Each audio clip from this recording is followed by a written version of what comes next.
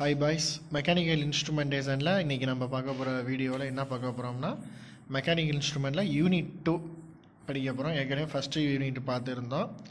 இப்போ ரெண்டாவது யூனிட்டோட பேர் என்னன்னா displacement measurement and pressure measurement. Unit 2 ஓட நேம் வந்து displacement measurement and pressure measurement. displacement measurement னா என்னன்னா ஒரு இடத்துலேருந்து இன்னொரு இடத்துக்கு எப்படி மூவ் ஆகிருக்கு அந்த நகர்வை பற்றி மெஷர் பண்ணுறது டிஸ்பிளேஸ்மெண்ட் மெஷர்மெண்ட்டு. அப்புறம் ப்ரெஷரை வந்து மெஷர் பண்ணுறது ப்ரெஷர் மெஷர்மெண்ட்டு. ரொம்ப ஈஸியான யூனிட் தான். இல்லை என்னென்ன கொஸ்டின் இருக்குன்னா, ஃபஸ்ட்டு கொஸ்டின் என்னென்னா explain the principal and working of capacitive டிரான்ஸ்டியூசர்ஸ். ரெண்டாவது question explain LVDT with NEET diagram. மூணாவது question explain ஆர்விடிடி with NEET diagram. நாலாவது question explain the MC lead gauge with sketch. அஞ்சாவது question explain the bellows type pressure gauge with A NEET sketch. ஆறாவது question explain போர்டான் type pressure with NEET sketch. ஏழு explain strain gauge pressure transducer.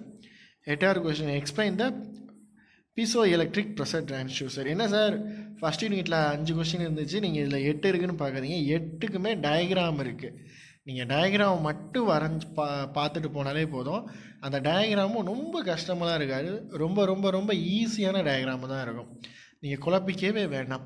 First question பாருங்களேன், capacitive டிரான்ஸ்டியூசர்னு சொல்லும்போது என்ன கேட்டிருக்காங்க, capacity டிரான்ஸ்டியூட்டரோட பிரின்சிபலில் working கேட்டிருக்காங்க.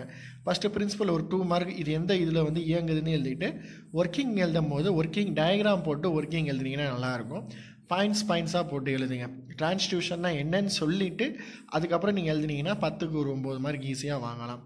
அது மாதிரி explain LVDT with NEET diagram சொல்லும்போது எல்விடிடினா என்னன்னு சொல்லிவிட்டு ஒரு 15 பாயிண்ட் எழுதிட்டு டயக்ராம் வரைஞ்சிங்கன்னா கொஞ்சம் பார்க்க நல்லாயிருக்கும்.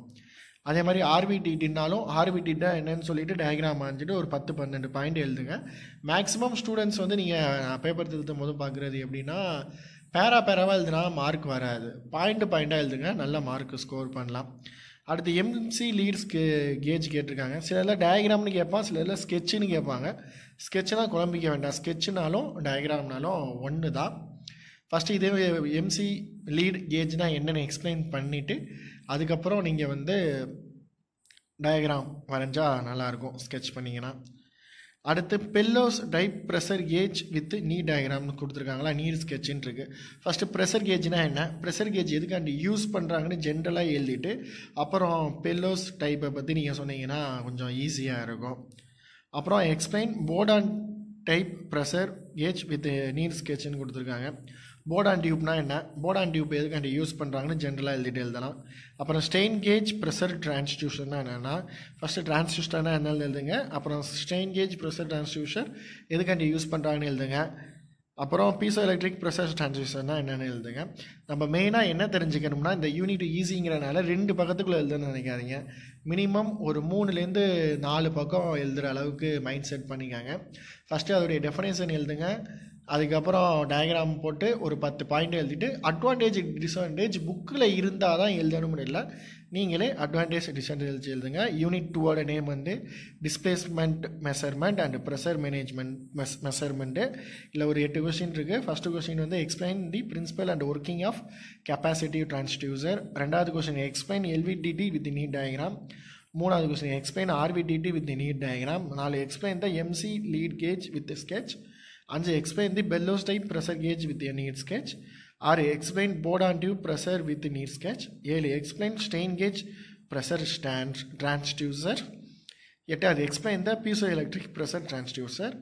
Thanks for watching this video. மறக்காம நம்ம வீடியோ லைக் பண்ணுங்கள், ஷேர் பண்ணுங்கள், கமெண்ட் பண்ணுங்கள், மறக்காமல் சப்ஸ்கிரைப் பண்ணுங்கள். எந்த டவுட்டாக இருந்தாலும் கமெண்ட் பண்ணுங்கள். நான் என்னால் முடிஞ்ச அளவுக்கு என்னுடைய பெஸ்ட்டாக கொடுக்குறேன். தேங்க்ஸ் ஃபார் வாட்சிங் திஸ் வீடியோ.